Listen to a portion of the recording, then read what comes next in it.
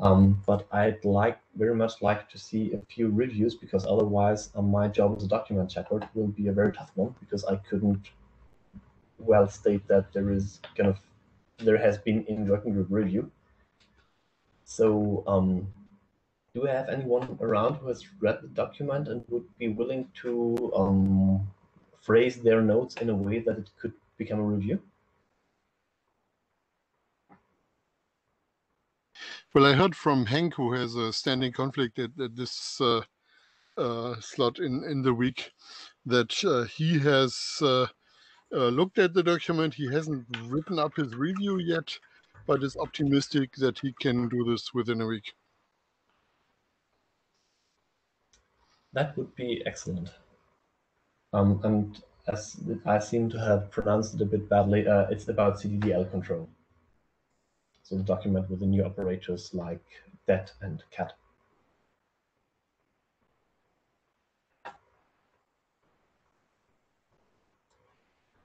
I can review it. I have very little knowledge or opinion about it, but I can read it and see if I understand it. I'd appreciate that a lot. Thank you. Yeah, it's really putting together three things. One is the ABNF thing, which is kind of a no-brainer in principle, but has a few details that we had to get right before this actually could be used.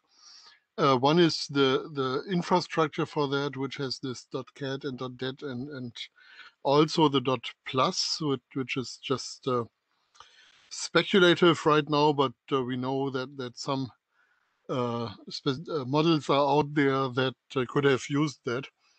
And the third one is the feature extension, the feature control, which turns out to be extremely useful in the SDF work. So I think we really have uncovered a good way to handle specification or model evolution here. And this is certainly going to move forward and become a more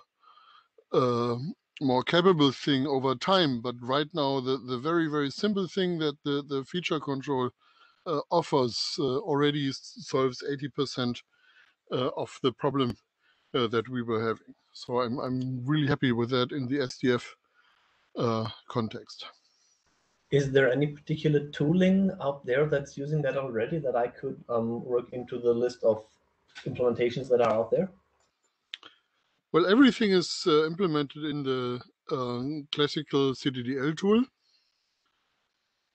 And I know that Andrew Wise has a partial implementation, but I think he recently hasn't had that much time to complete things. And actually adding ABNF is a lot of work if you don't have the ABF infrastructure in your platform already. And it's not like people have been lining up for implementing ABNF in various platforms. Okay, but that's still a good starting point that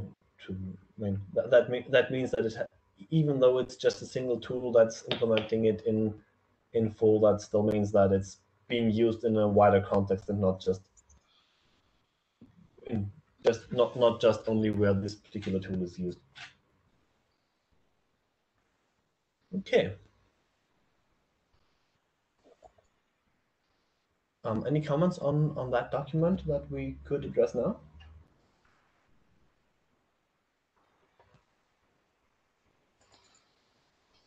Then let's jump on to CBOR Pact, of which I was very happy to start playing around with Carsten's implementation. So it looks like it works nicely. Carsten, do you want to say a few words about that? Yeah, so I wrote this implementation about 4 years ago when we were discussing ways to efficiently represent Web of Things thing descriptions. And since they are using JSON-LD, those thing descriptions tend to be quite chatty. Now, normally a thing description may not need to be actually on the constrained device. So the pressure to get this compact isn't that strong. So after some initial discussion, we didn't really work on that for a while. Yeah, so I dug this out again now, and the decompressor is complete, I think. So that certainly needs to be validated. The compressor is rather simple-minded. So right now it does a perfect job on sharing items, but it's rather simple-minded on prefix and suffix compression, because yeah, I haven't done the formal analysis, but I would expect that there's significant theoretical complexity to that. So we will rarely see an implementation that does a really great job for that if it's a generic implementation, but an implementation that actually implements a specific application data model may be able to exploit the functionality of the packed format. And maybe at some point I will add something to the implementation that makes it easier for an application to control how CBOR packed actually works. But that's not there yet. So right now you get a generic compression, and that is right now limited to just prefix sharing of strings. So we are not doing suffix sharing. We are not looking at arrays and maps. Yet maps are particularly interesting because it's a n-dimensional problem to find a good set of prefixes for a map, because they aren't ordered. So prefixes actually aren't prefixes. So that will require some innovation to do it in a generic way, but it still can be used very efficiently for specific applications.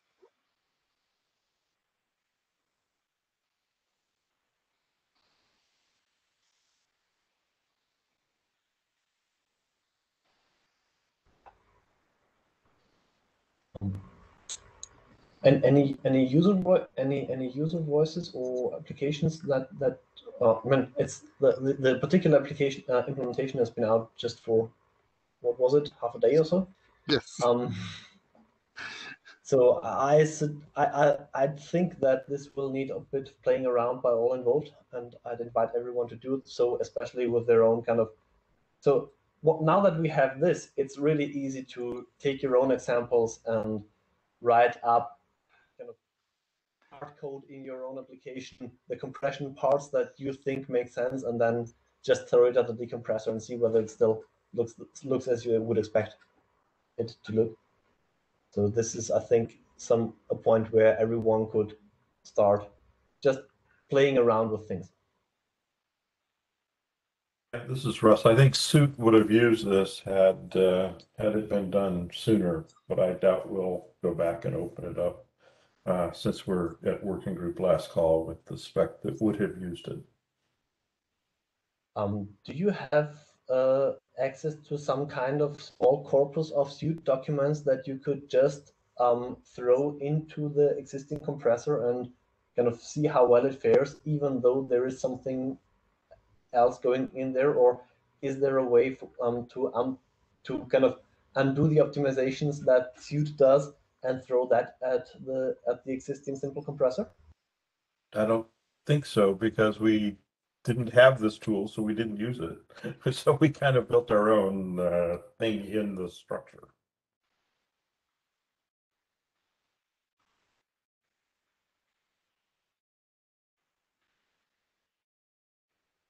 Yeah, as soon as you do something at the application level, it becomes hard for a generic packer Exactly to unravel that and provide its stuff. I was thinking a bit along the lines of if there is anything left in Suit where you basically can opt out of what you did in what you did to make the compression happen, then this could be applied again. But I don't know if you that doesn't understand whether that fits at all. No, that doesn't fit what we have at this point.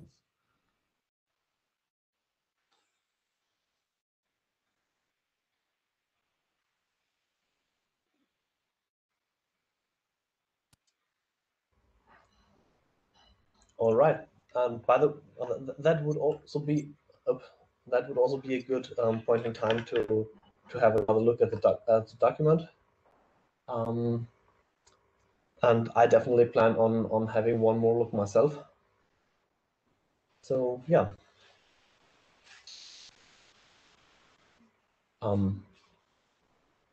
Any more comments on this for here and for now? So for the way forward, I think the important observation is that the actual packed format is the interesting part, and the part that probably can stay stable for a long time, while the specific part that does the table setup, in particular the tag 51, that is currently proposed in the document, that might have more frequent variations. So if you have something in mind where CBOR Pact would be useful, but don't find tag 51 particularly well fitting, then maybe it's worth discussing how to do the table setup properly. There is the question of the scope of the tables. Is that pinned down in the current document already, or is there some, because this will come back again when we talk later about the records proposal. Is it can the table be altered inside the document, or is that always something that, independent of whether it's done through tag 51 or any other tag, done from the outside? Well, yes. So the table setup mechanisms that are described in the document are hierarchical. So anything that messes around with tables influences what's inside that definition, and that's different, for instance, from the way the record proposal works, where you have components in the data item that influence all components that are topologically after that component. And that topological aspect is a little bit complicated because maps are not ordered in CBOR, so you cannot influence one part of a map from another part of the map, but you can influence anything that follows that map. So this linear approach, which also is in the existing tag, what was it, 25? But there it's even worse because it doesn't define the partial ordering. That linear approach is in contrast to the hierarchical approach. And I think in the long run, we will find applications for both, but I think the hierarchical approach is going to be the normal one, and the other one is going to be a bit more specialized.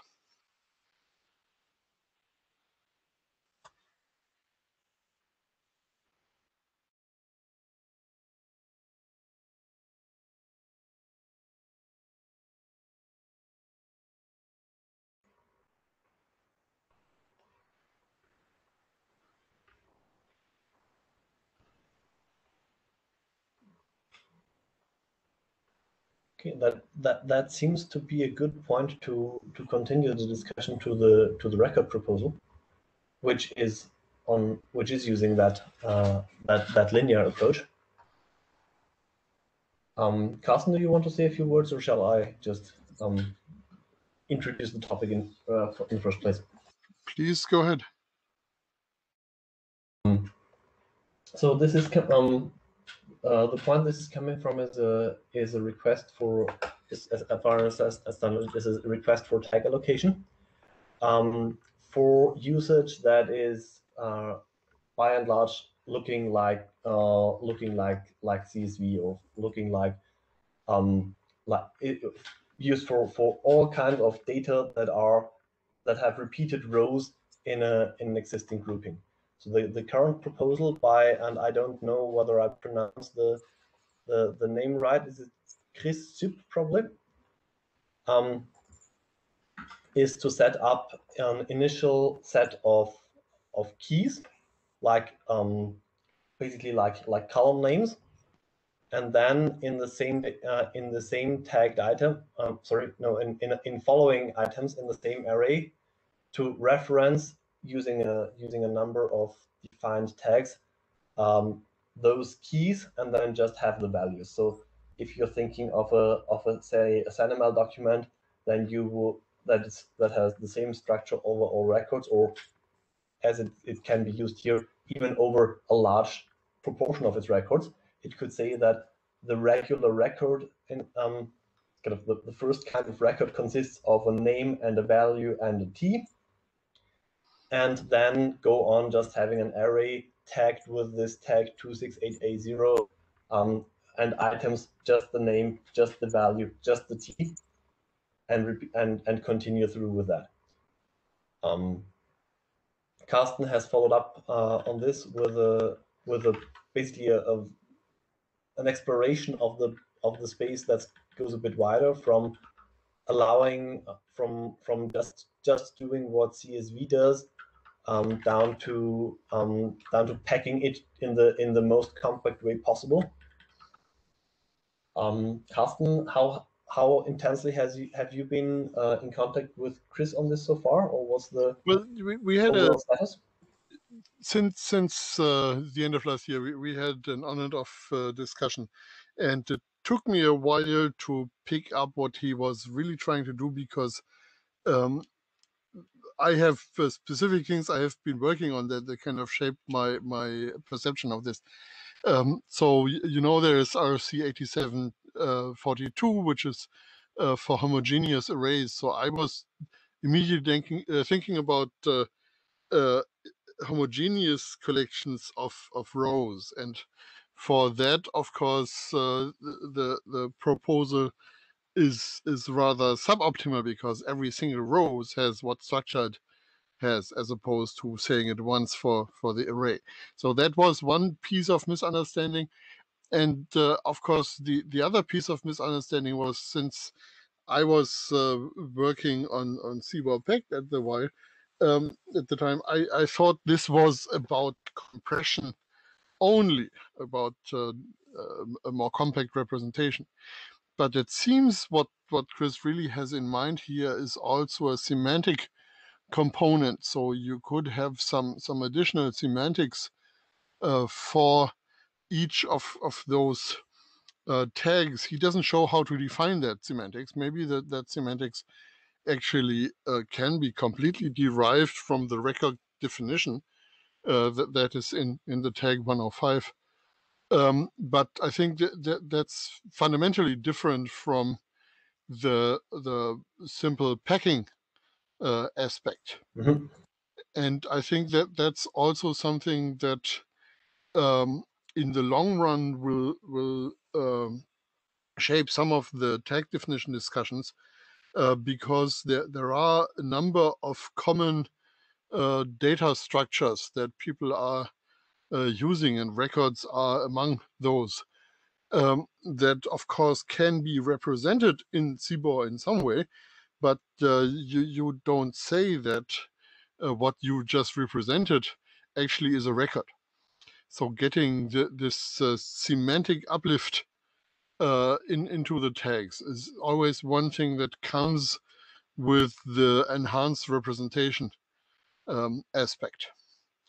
So in the long run, what I would like to achieve is that we have a little library of standard information model level types with tags that tell you how to represent this at the CBOR data model level. So people who come around and say, oh, I have these records, they know they can use this existing structure. They don't have to invent anything. And people who implement more comprehensive CBOR implementations can put in direct support for the most important types of those. So applications don't have to do that again.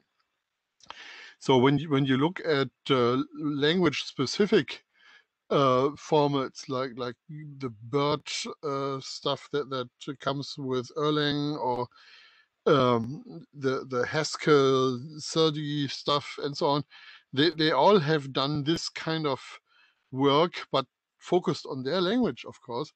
And yeah, depending on the network affinity of the language, that may be a good thing to directly support from CBOR.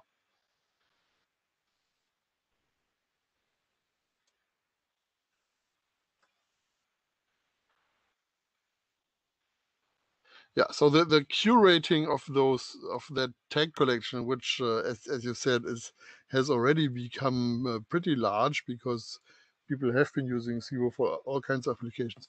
The curating of that tag collection in the end will define how useful CBOR is for writing protocols in specific application domains.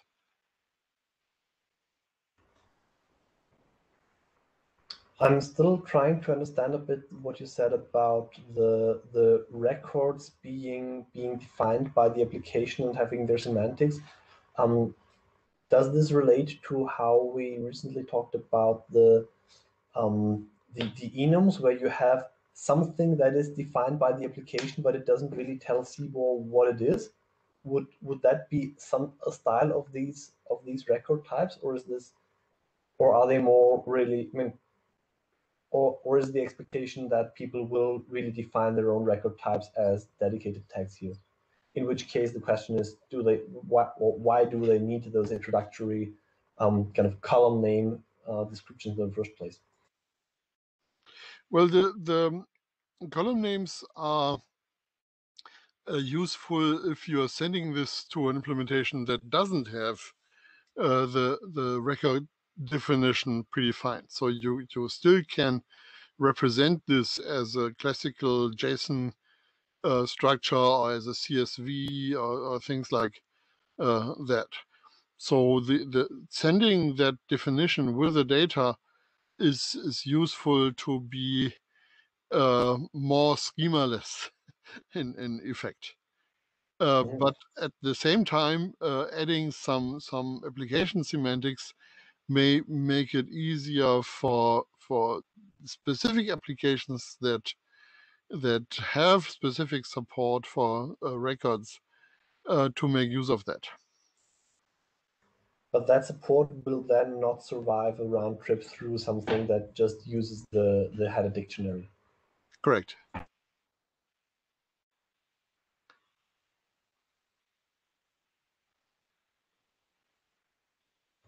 That sounds to me a bit like there's a lot of kind of soul searching to go on in what is really the application this is trying to target, and maybe also to see whether this can really be supported by a single solution. Because if it seems to me that there's a lot of stuff that, of course, that you could add to any CBOR stream that maybe would not survive every round tripping. Some of it would be gratuitous. I guess the question is whether or not the data survives the round tripping, and not the metadata. And I think that's an important distinction, but not the only. It's not the only consideration. I don't know if you guys heard the UK COVID data, which was round tripped in and out of CSV and XLS and whatever, and resulted in losses to precision, right? And it was absolutely completely incredible what they were doing, why it was like, but it's a good example of what happens if you don't survive round tripping with the metadata. But I just think that in that case they lost precision, but they exceeded, let me see, that's the case, they exceeded the number of columns is the problem, right? So that's not a problem that we would have had from that. We would have lost metadata about something, but we wouldn't have, lost data. So it could be reconstructed by some application that knows what's going on. Yeah, that's the point, I think, is that there. So you round tripped it and then you lost this metadata. So you could go back, you could say, oh, that's a problem, but that just means I shouldn't go in and out of this program. I need to just go in, and the other program needs to take it, some other thing, or I need to improve the program. But the metadata, so it would be unfortunate if the metadata disappeared and you never saved it, right? You overwrote the file. But on the other hand, it wouldn't be catastrophic, is what I'm trying to say. Mm-hmm. Yeah, I think it's important to keep in mind that this is not always just a bilateral relationship. So you have one sender and one receiver, but data may actually go to different places, and these places want to do different things with that, and some of them actually benefit from the metadata, and the other places don't need that because they want to do some specific processing that doesn't have to look into that part of the metadata.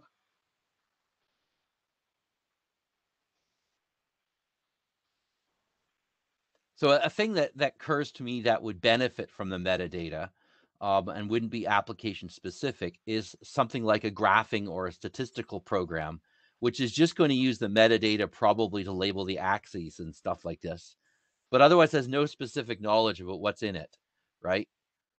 Yep. Although if a distinction is made between different kinds of records that just happen to have the same name, then that might end up either in unfortunate coincidence of access or very practical coincidence of access, depending on how it's used. Above our pay grade.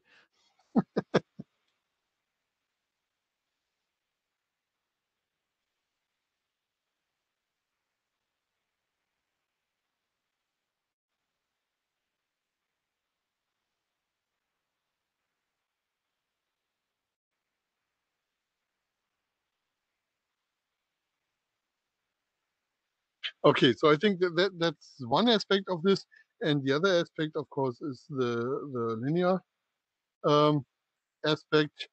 So in the proposal that I immediately came up with, that the CSV-like proposal, there you would have a root provide the structure and the yeah, thank you. And the data that is inside that structure, inside the data item, gets the structure, but not necessarily other places. Of course, doing it in a linear way means that you can encode things, and when you come along to something that needs this, you just put in the definition, and then you can use it. So you can do this in a more dynamic way. You don't have to ascertain that the whole thing uses the same structure. That you don't have to ascertain that this is homogeneous. On the other hand, for someone decoding it, it may actually be valuable to know upfront that the whole thing is homogeneous. So there are two different kinds of applications, and I'm not sure we have we always have a strong preference here. But if we want to support the linear way, then we need to do one thing, which is defining that partial ordering. so people know which structures that follow the definitional instance, the definitional item, can actually make use of that data safely. And that partial ordering would not be a problem here because we're talking about an array and not a map, right? Right, but that array might be in a map, and you can build more complex constructs where it suddenly does become important to think about the partial order. But might it not suffice to only define that order within the top level structure and there say, okay, yeah, we can have, I mean, the proposal I've read from Chris so far sounds like it's more local scope. So you can define something inside the area and that's valid later on, but it won't be valid outside that area. Well, I'm not sure I read it that way. I only read it briefly before the meeting and was a bit in a hurry, so I could easily be wrong here.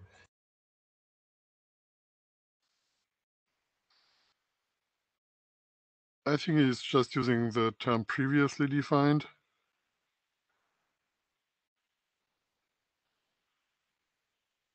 Yeah, but previously defined record to me reads a bit like it's a record inside something that contains records, but yeah, that will need precision either way. Yeah.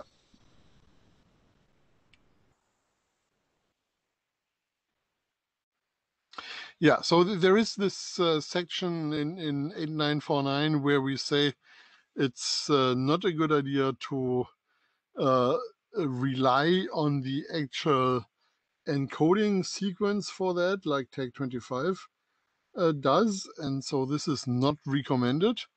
But the text in 8949 doesn't tell you what actually is recommended if you're going for the linear case. So writing that up at some point is probably a good idea if you want to support the linear approach at all.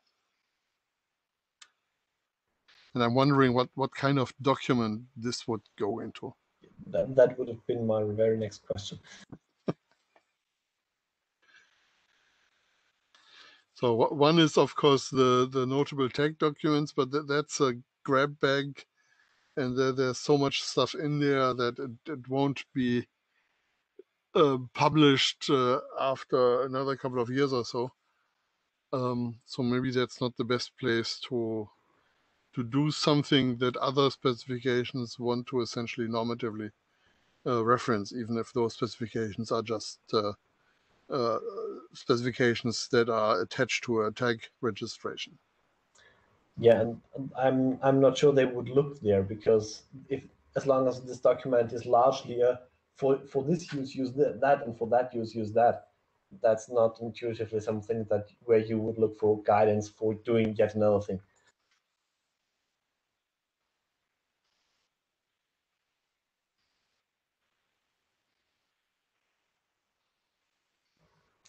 Would this be, is this something that would be in scope for LWIG, or is this more, or do we have to do or does this better fit here?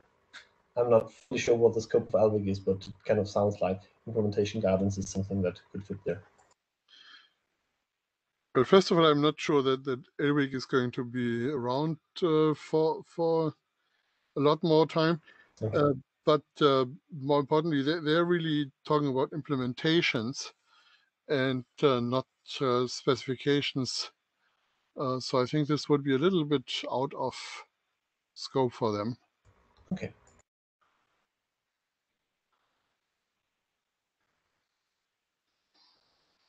And of course, we always have to carefully read our charters so we don't run into an IETF chair that tells us the work that has been going on for a year was not in the charter in the first place. Yes, but for that we'd have to find where we want to do it and then evaluate whether we can do it there. Yeah. Yeah. So my personal view was that the CBOR working group does essentially two things, and one is curating their tag space and making sure that the batteries that are included with CBOR actually take you to all the places where you need them to take you. And the other thing is the CDDL language and making sure that this covers all the bases, that we can get a CDDL 2.0 going, but also that we curate the control operator space that is defined in there. And that's maybe an interesting observation, that we have done two protocols, CBOR and CDDL, that actually are so extensible that it's useful or even important to actually curate the space that those extension points provide.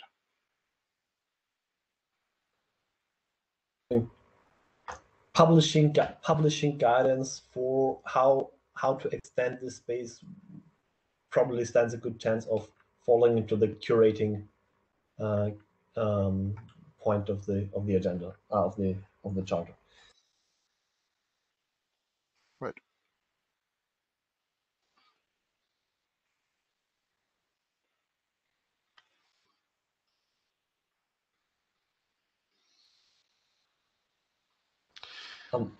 On the kind of more general topic of those records, any of those around, and if you're around, have documents where they might have used this, or data formats where they might have used this, if it were around?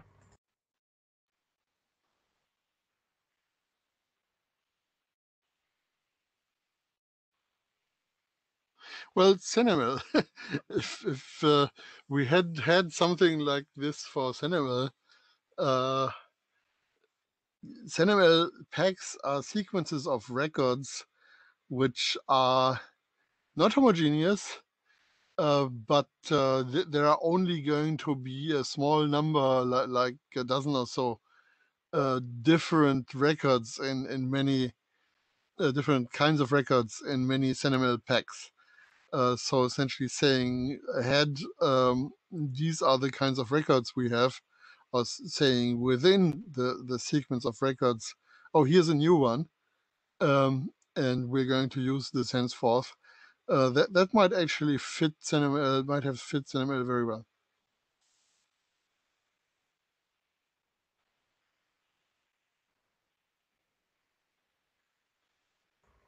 So from the CNML files, I've seen many of them would even fit the single record type category. Yeah, or they might have one base record and then all the other ones. Yeah. And probably many of them might also have a case which really didn't come up here yet in this discussion, where they have some of the shared elements and one more. So there could be, if we're looking at the potential representations again, when going with the explicit form, there could be a really use for using just one item or three items in a single record, and then just kind of using names as they come along.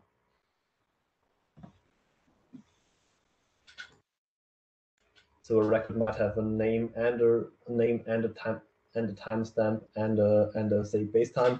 Oh, sorry, a name and a value, or the later a value and a name, and the later record might only have a value and not a name.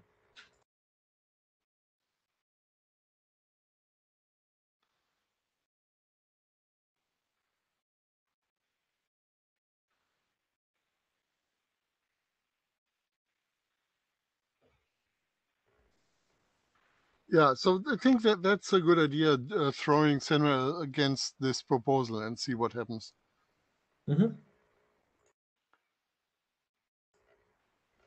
Do you know where CNML is used in a kind of in large enough deployments that they have good examples of a wide variety of cases to run against this?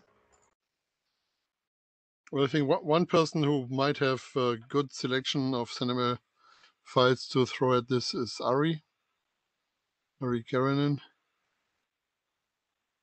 So maybe we should ask him. Yep. Can you do that?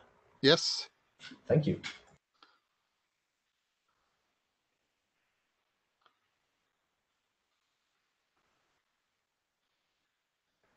I think we're on a good point with this, and given that Michael has asked a few minutes to talk about network address extension, unless someone wants to speak up now for another point on the records topic, I'd say we switch over there. Michael?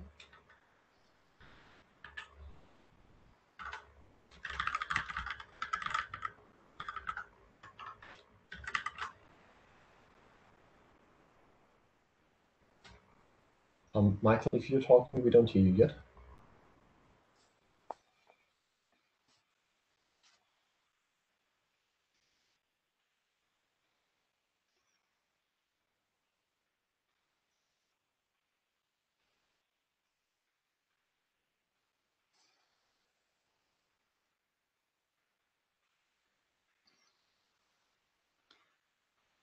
I hope he's not only coming back literally 4 minutes before the end of the session.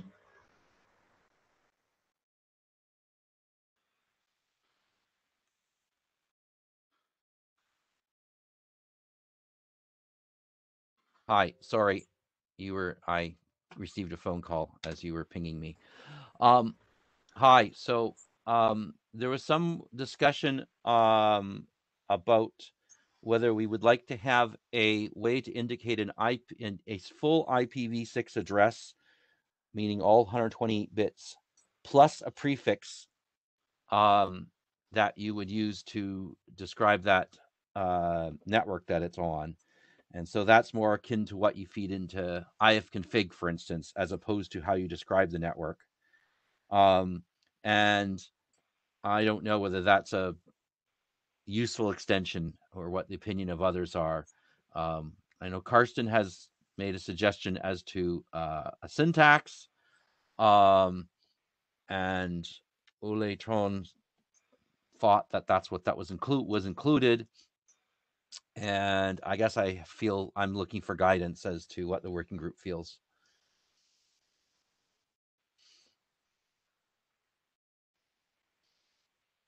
Yeah, so the sequence of events was that Ole Trujan looked at this and said, how about this? And yeah, I kind of agreed that having these interface configurations where you have an address plus the number of bits to take out of the address to derive the prefix of the network, I agree that this is a very common application. So when we address addresses and prefixes, we might as well address the interface configuration kind of combination. Yeah, I think that's a good word for it, interface configuration. The thing is that there's some other stuff that usually you wind up with the interface configuration. That would include the default route, maybe name servers. And so what I'm trying to say, trying to hint here, is that maybe the person who has that problem that they want to store interface configurations or communicate them has some other data they want to communicate as well. And so maybe it's really a higher level concept than what we're describing here, is my first thought. The other thought I have is, well, if we didn't insist that the trailing bits that are beyond the prefix were 0, then we could just treat it all as a prefix. Yeah, but we would lose the distinction, which I think is we would lose the distinction in this thing. Yes. So at this point, my preference would be to not solve the problem and simply say this is something we do not address and someone else should address with some other tag. But I don't feel strongly one way or the other. I could put the text in. I just don't know that I'll do a good job of explaining it clearly. So if someone were to put all these routing information and DNS and so on into their own format, do we have everything there so that they don't have to reinvent things that we already described here? Well, they would. of course, have a network configuration, which would be a prefix. They would then have they could either describe an IID to put on the lower 64 bits, or they could describe the whole 128 bits they should configure. DNS servers would be v4 or v6 addresses tagged as appropriately. A default route, you could have a default route listed, a number of them in v4 or v6 versions. So you could have a bag of those or an array of them. So I mean, there's a whole bunch of ways, but to me, it just sounds like it's at this point, it's just a map with a bunch of keys. And for all I know, it's already in a Yang model somewhere. In fact, I bet you the interface description is already in a Yang model somewhere. Yeah, I'm sure network addresses and prefixes are also in Yang models. But I think we agree that these are really useful to have a tag for. Yeah. So Michael, I have a thought experiment for you.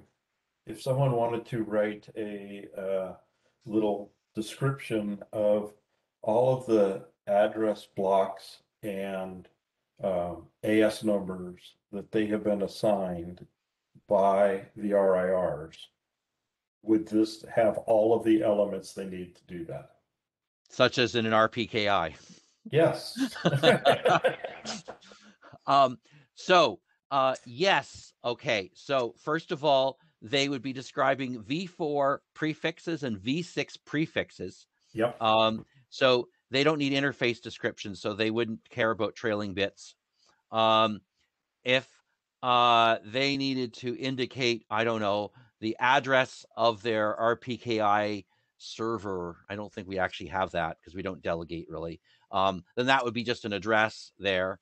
AS numbers, we don't have a tag for AS numbers, but if they were describing them, that's probably going to be the key in a map rather than the value. So I would imagine a map that starts with an AS number, and then in the value of the map is an array of prefixes, right?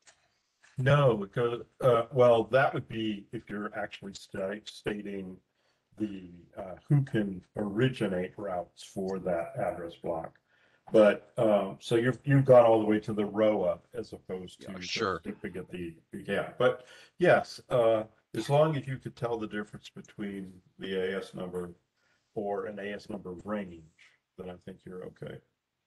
Yeah, so we don't have anything specific to deal with the AS number tagged or AS number range. Okay, but I think that would fit into the structure of the thing. You would say they're on the left or on the right or whatever. Or yeah, maybe you need a tag for AS number ranges. That would be different. Do people really get assigned sequential AS numbers? Yeah, they really fight for them. Oh, okay. I mean, I guess I can see how IANA would hand them out to RARs that way. Yes. But anyway, I as I said, there's nothing there to support or not support AS numbers or AS number ranges. But on the IP address side, I think it's complete. Perfect. Thank you.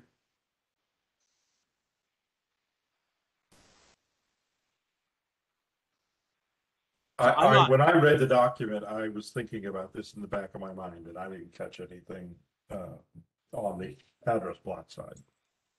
So I'm not hearing, I'm going to write an email back and say, I'm not hearing overwhelming support for putting this in now. If someone thought that they needed to do this in 3 years, they could either define a new tag or they could define a new variation that for this. And I think this is not something that we should do, but I could be wrong. So I'll write an email about that. Sounds like it. Well, count me as disagreeing. I didn't hear that, sorry. Well, I don't agree. So the reason I don't agree is it immediately came to the mind of Ole because he knows that people need that. And I also had a little bit of a facepalm here by that essentially I didn't think of it when I looked at this for the first time. And yeah, so waiting for the problem to come is like assuming that problem may never come, but it came to the mind of Ole immediately, and I must agree, it's something that people want to do. Now the question is, Carsten, I'm not saying I will not doing it. I'm saying that I'll write an email saying that you think it's a good idea. I'm on the fence on this, okay?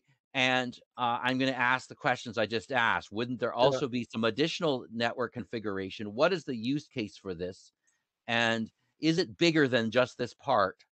And basically, I'm going to say, please give me an argument for why we should do it now, or why it's only as big as the problem we have, right?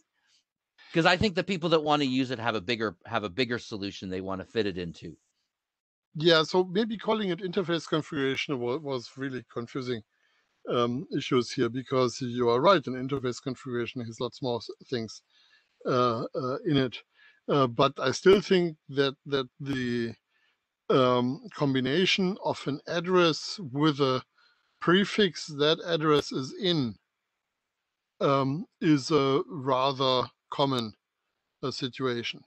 And while we are allocating 1+1 byte tags, we might as well cover that case as well. Okay, I will maybe throw the email at I know the Lisp working group. Maybe they have some caring about that. It occurs to me that they may have some thing they care about that way. And then I'll ask the question: is it something other than an interface configuration? I mean, is it useful for something beyond an interface configuration?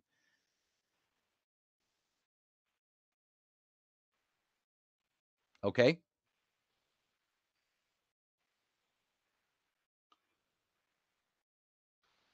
Yeah, let me think about that again. I don't think interface configuration is really the word that should guide us.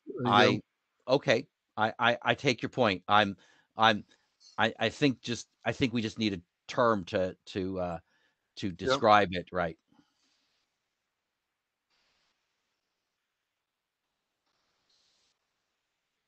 Yeah, the long term is address plus prefix the address is in, but I'm not sure that we have a short term for that.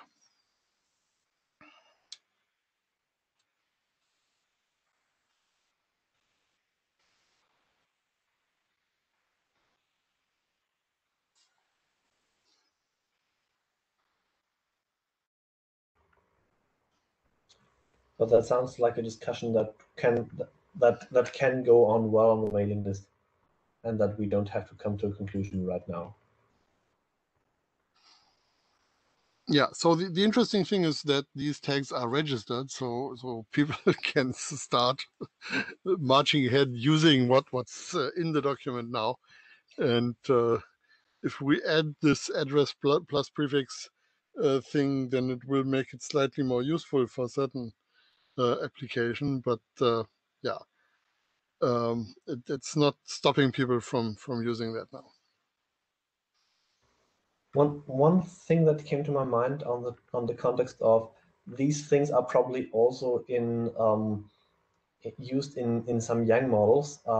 Would it make sense to cross-reference those from the description, just to kind of to have all the links around saying that there are other contexts in which this is used and they are compatible or not compatible because they're described here and there? Especially when people come for this because they want to do really full interface configurations, they will come looking at this, see, yeah, here I have a format, but if they read the full text, they might find that there is something that helps them solve their larger problem, and in passing also solve this. Yeah, so Yang comes with Yang plus CBOR, so that there is a defined way to actually represent this information in Yang. There's a little problem as really a CBOR tag is where a Yang data specification would be. So the existing specifications that are not describing data on the wire, but data at rest, you have to do a little bit of transfer to make use of them in a protocol. But I think that that's pretty obvious, and maybe at some point we actually should, as was discussed when the ASDF working group was started, do some work on how Yang models and the models that we have in tags, and maybe even the models that we have in CDDL, how these actually fit together.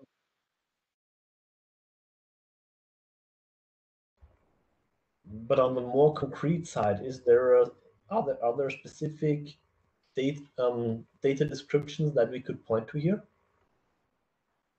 without the fully generic solution to how can a Yang item and a CBOR tag be mapped to each other? Kind of coming from the practical consideration that someone comes along, wants to implement their ifconfig on CBOR, finds this, hops on it, and could have a useful reference to the whole Yang topic.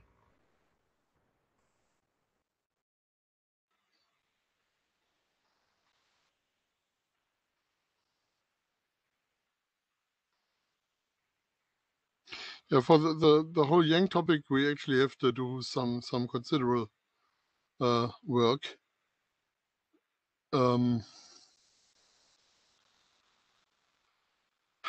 For the specific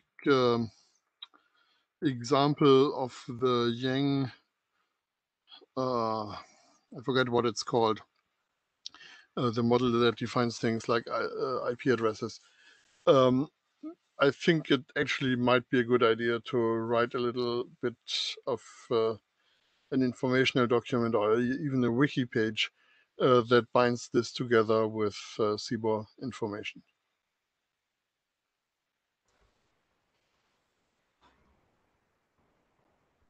Sounds good to me too. Okay then. Any other comments on the network addresses part that we should at least take into consideration now, given that we're approaching the end of the session? Any other business in general?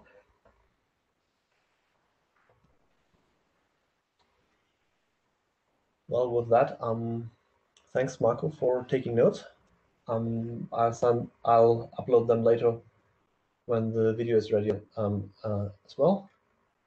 And yeah, thanks for the good, productive discussion. And see you all in 2 weeks and read you on the mailing list. Thank you. Thank you all. Bye-bye. Thank you. Bye-bye. Thank you.